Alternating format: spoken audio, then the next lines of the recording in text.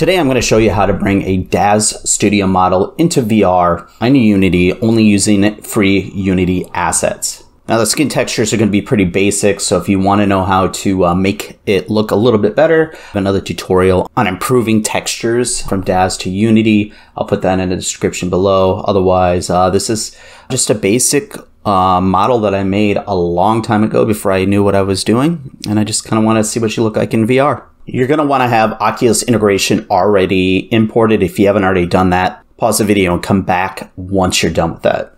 Next, activate the XR plugin manager.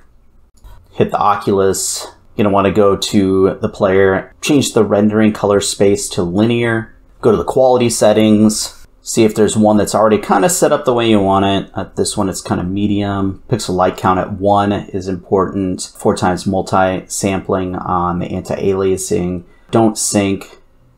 Full resolution and per texture. And go ahead and disable shadows. Then the other under time, switch it to 1/90.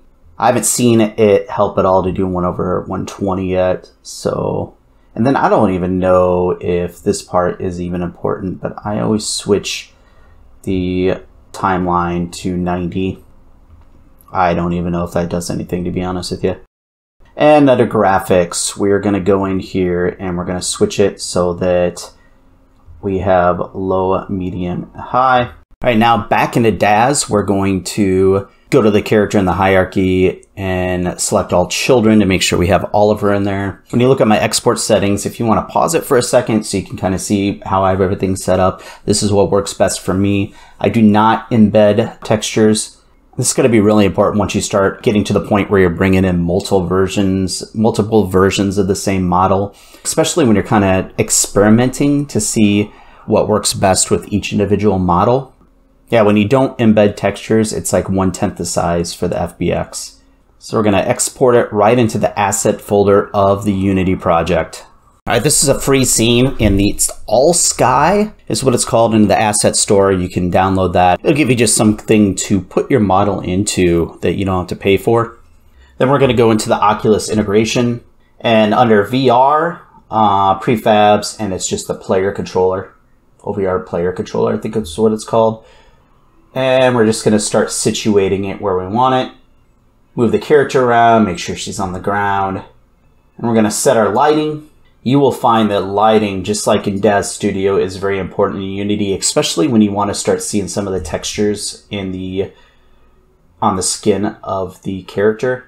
Now, one thing about these FBXs is that you can't make any changes to the materials just right out of the box. So we just go into the FBX. We're going to highlight all these different materials and we're going to duplicate all of them.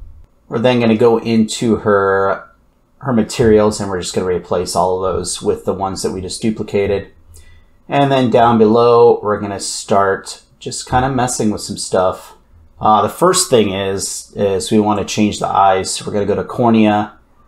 Usually, sometimes the textures aren't even there, so you'll have to actually put the textures in the spot. But usually, if they're there, you just have to take and change the transparency. Sometimes you have to mess with the irises and the pupils, sometimes you don't. And if you want the eyes to look a little bit more realistic, I've found that you want to actually, the eye moisture a lot of times will just be plain white. Go in there and just add the texture to the eye moisture. We're going to go into our eyelashes, and usually on that, you just need to take it and put it into fade or cut out. I think cutout usually is what I do. And turn the eyelashes to black instead of them being white. And we're just going to go to our blend shapes. And this is something that you have to set up while you're in Daz to actually export the blend shapes, or the morphs as they're called in Daz. But we're just going to give her a little bit of smile. You can mess around with the hair if you want, make that look better. And since we don't want her just standing around in a T-pose, we're going to go to Mixamo and we're going to download some animations. If you don't know how to use Mixamo, there's millions, there's probably not millions, there's a lot of tutorials out there on how to use Mixamo, but it is a great source for free animations. In fact, I have always been shocked that they're free. We're going to give her an idle and then a jump animation. Back in Unity, we're going to create an animation folder, and we're going to bring our Mixamo animations into that folder. We want to make sure that not only those animations, but also our character are all humanoid. We want to create a character controller. We're going to drag our new animations into the character controller, and we'll make a transition from the idle to the jump and then back to the idle. Her jaw is stuck open, so we're going to fix that by first duplicating the idle animation, and we're going to create a new animation based off that. We're then going to create a new layer. We're going to call it the face layer. And we need to go in and create an avatar mask that we're going to use to only control the face. We then drag our new animation into the face layer and adjust the jaw close to 1 throughout the entire clip. And now she can keep her mouth shut. All right, test it out. Everything looks like it's pretty good, but we are missing one thing. We need to actually do something with the face mask. We forgot to actually set it so that it only affects the face, so we'll do that. Now we go back in, and we pretty much have everything done. Alright, so that's pretty much it.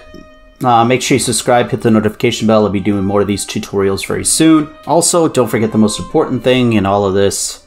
Enjoy what you're doing in life. Everybody have a wonderful day.